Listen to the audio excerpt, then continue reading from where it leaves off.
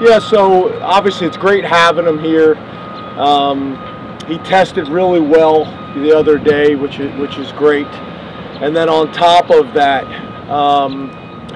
you know, the fact that we recruited him out of high school, more times than not, if we're going to do the transfer portal stuff, that's what I would prefer. It's not always going to work out like that, but in a short window, it's hard to get to know the guys the way we would like to get to know them before we bring them in our locker room or on campus. So that helped. I think it came down to us and his previous institution. So we knew him pretty well. And so far, so good. Obviously, he was a very, very talented guy out of high school. We looked at him as either a linebacker or a defensive end. You know, there's a bunch of guys like Jesse Luketa that we've recruited like that. He falls into that category, but we're pretty excited about him. We're going to play him at defensive end. That was kind of discussion between him and his high school coach. You know, is he a 3-4 outside linebacker or defensive end? A lot of times those guys are very similar, so we're excited about having him here, especially at a position of need. You mentioned during spring ball that, as you just said, a position of need. What sort of expectations do you have for him in the first year, seeing he's kind of switching back to that defensive end from what he was doing at that hybrid at Maryland? Yeah, we have very high expectations, obviously. He played as a true freshman in this conference already, so that helps.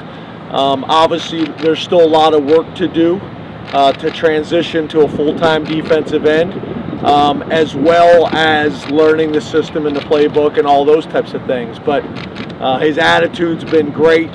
You know, yesterday he put out, you know, best decision I've ever made in my life. So obviously he's adjusting well. I love the kid. I've been super impressed with him. We did his official visit this weekend, although we had already committed, because it just timing-wise didn't make sense for us or his family, and that went really well. I was able to spend more time with his mom, his dad, and his brothers, so that was good as well. But we have really high expectations, but just like anything else, he'll get what he earns. James, where is PJ's rehab at, and how is he coming along? When do you expect him to be ready? Yeah, we expect him, you know, ready by game one. You know, I think it's a little bit different with a veteran player. I think sometimes with younger players that haven't played a whole lot, you're kind of anxious, almost rushing them, you know, to get back as soon as you possibly can. But with a player as experienced as he is, you know, and PJ's a hard-charging guy, we actually have to do the opposite and pull him back. But mentally, he'll obviously be ready. And physically, he's pretty far along. I know yesterday I was talking to him. I'm reading his body language. I know him pretty well. And I think he was a little frustrated. But that's because he wants to be 100% yesterday. And like I told him, he doesn't need to be 100% yesterday. But he's trending in the right direction. Our trainers and doctors have done a fantastic job with him. The doctor that did his surgery in New York did a fantastic job. So obviously we're excited about having him back, not just as a player but as a leader as well. He's been phenomenal, so we're excited about him. James, you got Hunter Norzad on campus last month. Can you talk about the process, made him a good fit, and what you've seen from him through a month on campus? Yeah, obviously, you know, I wouldn't necessarily say we got like a trend, but being able to get some of these Ivy League guys that have had really good careers, we had some success with it last year, so that's helped. But so far, so good. You know, he is a big, strong, powerful, thick guy. He tested really well, arriving on campus with his athleticism. Obviously, you know, he learns the playbook well, so that's been very impressive from our staff. There's actually one of our new guys right there that just showed up. But been very impressive. I think we got really good competition at the guard position. I think we got 5 guys that legitimately will be competing for those 2 starting jobs, with Golden and Landon and Sal and Hunter and somebody I'm missing. How many was that? JB. Thank you, sir. Appreciate you. And JB. and JB we're really excited about as well. So that's a really good group. I think it's going to create a lot of competition. And then obviously one of those guys, besides Nick Dawkins as well, also being able to train at center too. So hopefully we have a legitimate 3D. How if at all, has the transfer portal impacted the way you go about recruiting quarterbacks? Are the numbers different? Do you need to get a different number of players each year, given that there's been so much movement with that particular position? Yeah, that position in general I think is problematic across the country. I think whenever you're in a situation where only one guy gets on the field, I still think there's a lot of value in having some patience and developing at that position, but that's not really a word in college football right now. So I think our approach is still similar, but obviously your antenna is up, and it's something that you're going to have to be kind of monitoring your current roster as well as guys that are out there, almost like a pro player department in some ways. Follow up on that, James. What's going on with these practices and so much of it is player led. So how do you just sit back and evaluate what's happening in these improvements? Yeah, we really don't. The player-led stuff, we're not involved in, obviously. So it's just feedback from the players, what they're saying about each other. Obviously, we get some of the work, this year with the new rules that have been passed, so that's a little bit more helpful. But a lot of it is strength and conditioning and what the coaches are saying about the work that they're doing there, the numbers that they're putting up. That's always helpful as well. And then obviously the work that we're getting with them. I think that there is some value in that. But we won't really know obviously until we get into camp. James, to follow up on Mark's question, with the portal and the realities, is there more pressure and more challenges to make sure guys are getting their opportunities and stay happy and get the playing time so that they don't leave? No, but you better monitor your roster. You better be monitoring your roster. And I think the old days of, kind of a freshman coming in and kind of having to pay his dues and those things are different. You better be monitoring your roster. You better be aware of your roster. You better be talking to the parents. You better be talking to the high school coaches, all those things. That's where consistency on your staff is important because those relationships are already built. But it's definitely something that you better be aware of. James, what's your early relationship like with Patrick Kraft? Is he the right guy to help this program take the next step? Yeah, I've talked to Pat a bunch. He was in my office yesterday. We walked around all the facilities and did that. I've talked to him a bunch. I think the great thing that I've seen is I think we see college football similarly.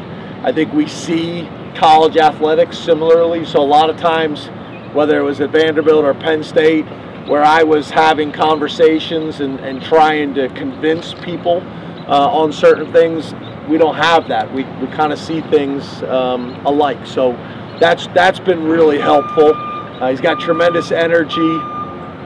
But we've talked a bunch. I don't know if I told you guys this story. I was out in Arizona for the Big Ten meetings at the old Fiesta Frolic. I'm not sure what it's called now. And he called one morning and he texted me. He said, "Could you talk?" I said, "Yes." We had a really good conversation.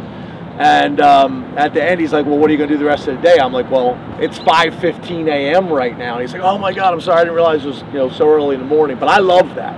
I love the conversations and the dialogue that we're having, and still building that relationship and still getting to know each other, but also trying to help him with Penn State and kind of the learning curve because we got to hit the ground running. We're going to talk about that. Yeah, I think that's a big part of it. His philosophy on it and how he wants to approach it with our program. I think that's a big part of it. I agree with it. We're going to talk to some assistants today, obviously. If you've been a guy that's been around for a while and maybe the last couple of years don't go the way that you want and you start to feel that pressure to perform, how do you reconcile pressure that builds up over a few years versus embracing what you have in front of you in the moment and not letting those two things get in each other's way? Yeah, I think the first thing that we try to do is show examples of guys that kept trusting the process and late in their careers had success. Everybody's path and everybody's journey is different. I think that we talk about comparison being the thief of joy. So we try to show them examples of that. But I do think your point is a good one. It's harder than it's ever been before, and social media, and Chris Peterson will show me, like, there'll be an article that comes out like this is a do or die season for player X, and I don't know if I necessarily see it that way, because there's just been so many different kind of stories throughout my career.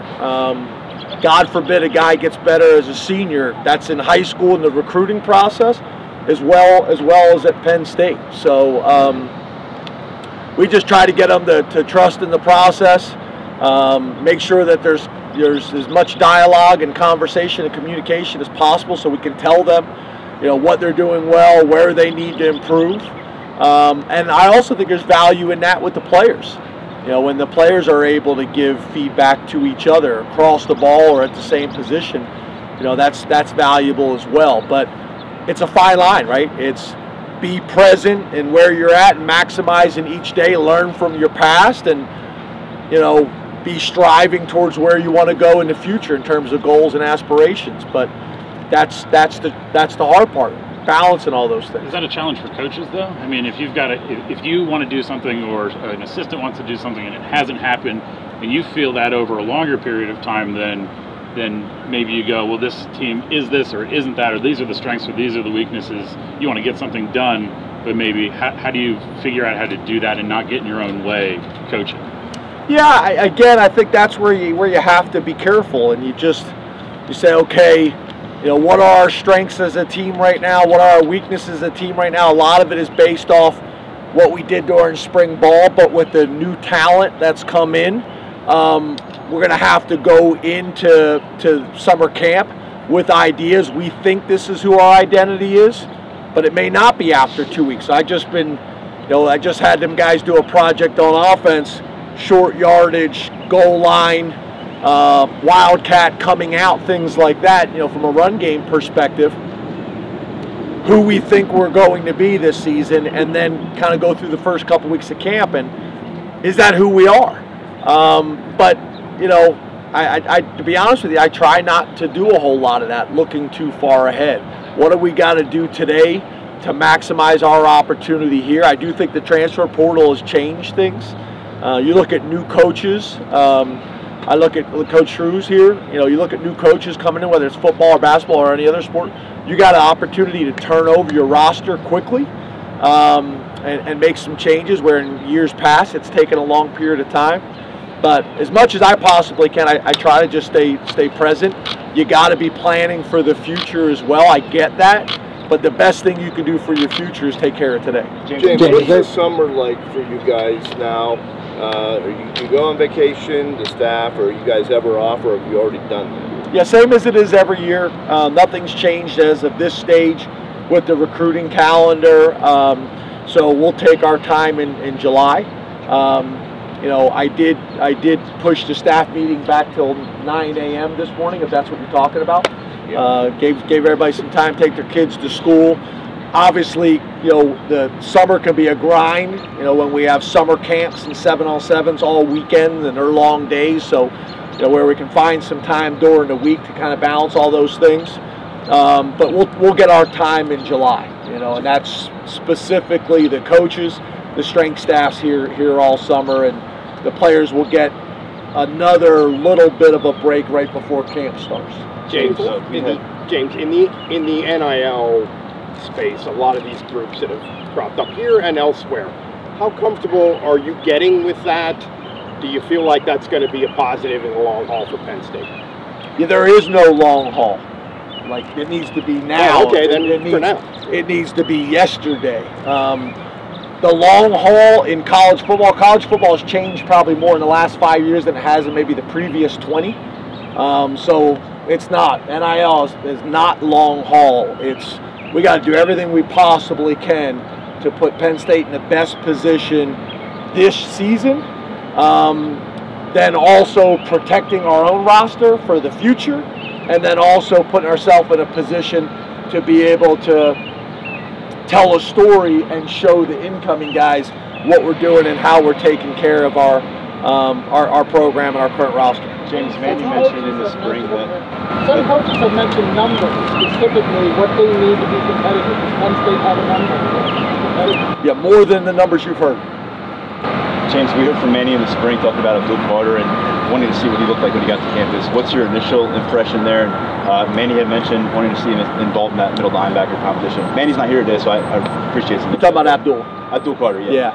Yeah. To be honest, that's who was just walking by back there. I thought everybody's camera would whip around.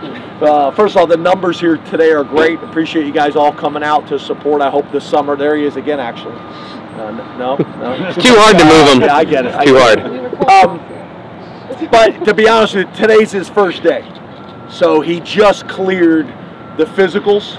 And we can't do anything until all those things have happened. So he just cleared. Today's his first day, so it's hard for me to say. I think those guys showed up on Sunday. Some of those guys were able to get up, during the spring or during the summer and get their physicals knocked out or their new student orientation or whatever it may be. And he's just doing that. So it's too early for me to say. Obviously, he looks great. He's super mature. We're excited about working with him, and that's kind of where we're trying to figure out where will he be. I think with the competition that we feel pretty good about, Kobe and Elston at Mike linebacker, I think has created some flexibility with him. Do we either leave him at Mike or do we put him at the boundary backer and see if he can factor in there? That's where we kind of got to figure out. Obviously, it's hard to play Mike linebacker as a true freshman. It's a lot on that guy's plate, being the quarterback of the defense. So we'll balance those things out. But physically, I think long term he's got a future there. James, going back to the question on NIL, one number that's out there is $13 million a year for roster management. Are you saying that Penn State needs more than that? I guess the question is, I don't know what schools you're talking about, but if we want to compete with the schools that you guys all write articles about us competing with, why wouldn't our be the same as others? James, going back to the summer, is there something that you specifically do just to... I guess explain that. At some point, can we do this where we flip it around? And I can ask questions like, if school X we're supposed to be competing with, well, the number if school X has a number and we're supposed to be competing with school X, why would our number be different? Let's do this at some point. Let's flip it around. Cameras on you. I'm sorry, it was you. Going back to the summer, is there something specifically you do to reset, recharge mentally, emotionally, physically before you get into camp in the season? I can't get off this. If you guys could, message me. Send me a message on why our numbers would be different than the people we're supposed to compete with. Explain that to me. I don't get it. Well, that number recharge it. Recharge it. Huh? That number seemed huge. Okay, hold on a second. The number. Who determines the number? If you sell your house, it's not for $13 million. That's not what I'm asking. That's not what I'm asking. You're missing the point. If you're selling your house, do you determine the number? No, you don't. You hope. No. Buyer. The market determines the value of your house. And what one person may seem huge, the market determines that. So if the number is huge everywhere, then what? If the number's huge everywhere. So recharging the battery, things like this get me juiced up and get me going. My family is the biggest thing. My daughter's here right now, my oldest daughter. My youngest daughter was here earlier. My wife is in and out. That's probably the biggest thing for me. Spending some time around friends and family. I got a really small family, but spending time around friends and family. So typically during that July that you guys are asking about, usually we'll take staff with us or friends with us or family with us. Destiny was just with us for the long weekend. Destiny and Leanne, we went and had a great time. So when you get away, you try to get away, but as you guys all know, with cell phones and emails and things like that, it's hard to truly get away, and as a head coach, you never really do. But having places that we can get away, my wife loves places that are really far and that don't have great reception. I don't love those places, but she does. But yeah, just try to do that. Spend the time I can. And to be honest with you, I like coming to the office. You know, I enjoy what I do. That's where she always wants us to get out of town, because if we're in town, I'm coming in. I'm coming in. Thank you, Coach. Thanks, guys.